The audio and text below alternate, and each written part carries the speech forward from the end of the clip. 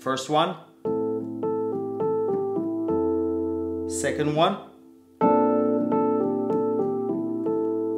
So the B flat at the beginning of the second statement is what we call in music theory a neighbor chord.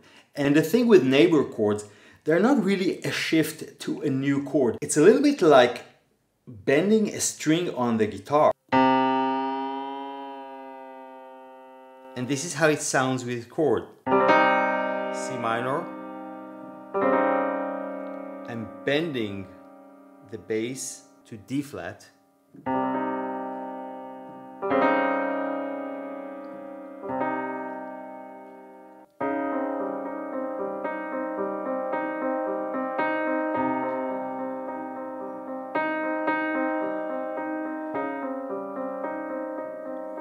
We start from the basic chord, we move to the neighbor, and then we come back home. And you know, the thing with the melody, it doesn't feel obligated to move just because the harmony went to the neighbor tone.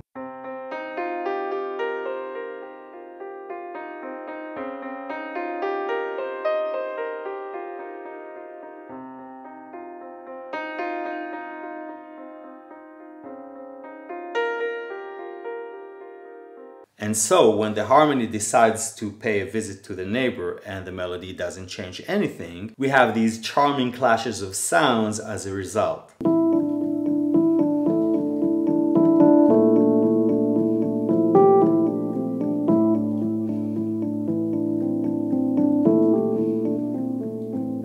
It's interesting because we are used to thinking that B flat, the triad, is the basic chord and everything else is a tension. But no, in this situation, the E is part of this particular B flat chord.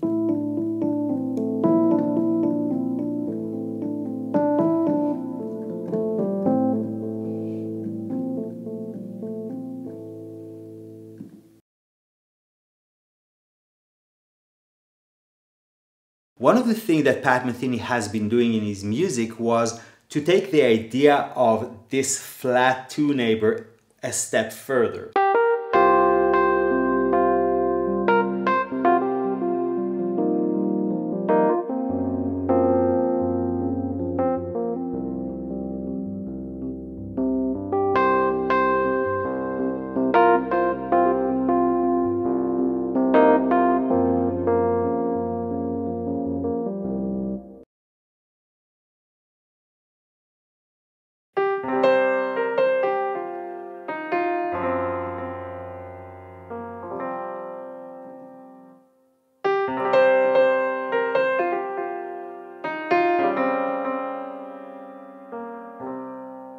Actually, the D flat sounds pretty good too, but the G flat does sound a little more mysterious.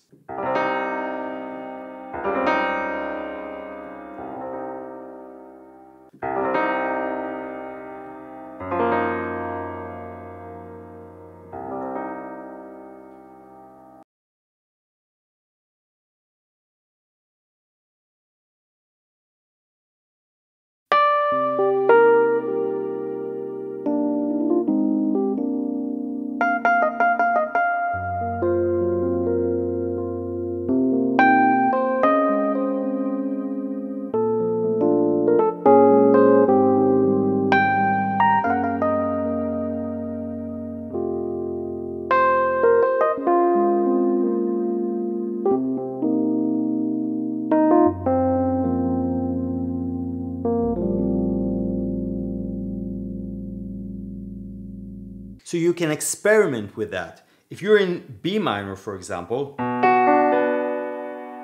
try going a half step up in the bass to the neighbor tone.